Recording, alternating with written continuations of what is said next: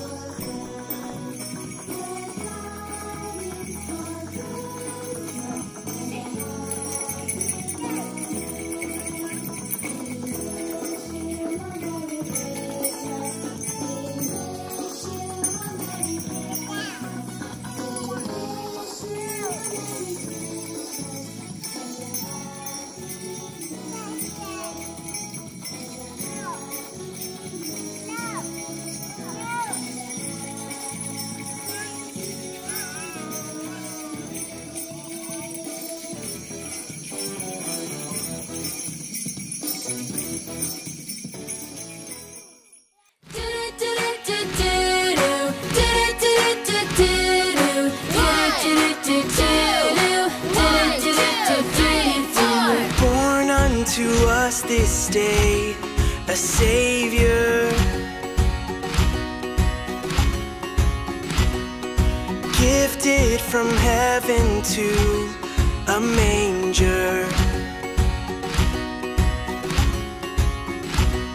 The hope of the world, a light for all mankind. All of the earth rejoice, it's Christmas time. So lift up your voice and sing out His praise. It's Christmas, born is the King, rejoice in the day. It's Christmas, make a joyful sound. It's Christmas, let His praise resound. It's Christmas. Goodwill to all the earth and peace divine. All of the earth rejoice, it's Christmas time. It's Christmas time. So lift up your voice and sing out His praise. It's Christmas, born is the King, rejoice in the day. It's Christmas, make a joyful sound. It's Christmas, let His praise resound. It's Christmas, so lift up your voice and sing out His praise. It's Christmas.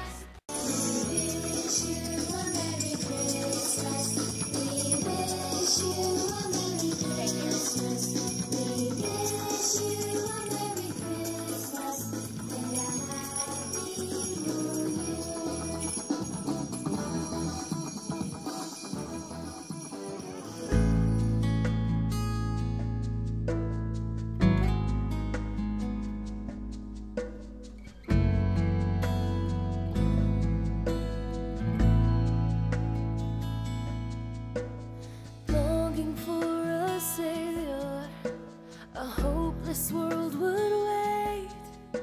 Sin demanded justice at a price we could not pay. But God displayed His mercy, the greatest gift of all. When we could not reach heaven, heaven came to us. He made a way in a manger, a way through the sun.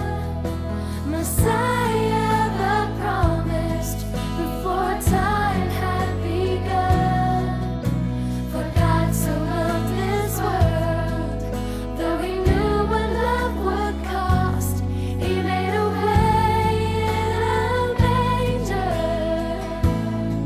to make a way to the cross.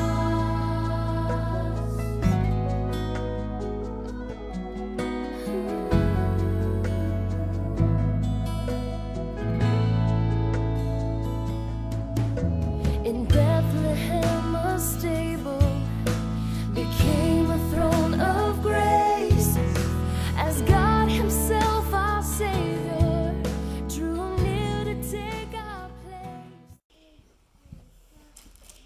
So Mary was going to have a baby.